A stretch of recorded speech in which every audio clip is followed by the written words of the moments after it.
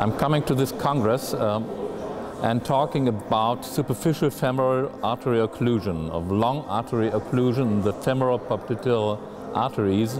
Normally, bypass surgery is usual.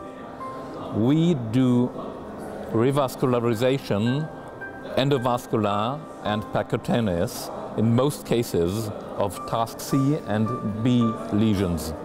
We do a lot of skills, hybrid operations, endarterectomy, combinations with PTA, stent, Rotarex system, aspiration thrombectomy and jet stream system.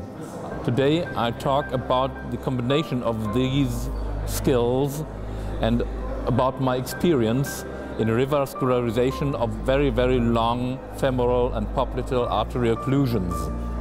And I want to show how you can get revascularization from the bottom and from the peripheral tibial arteries.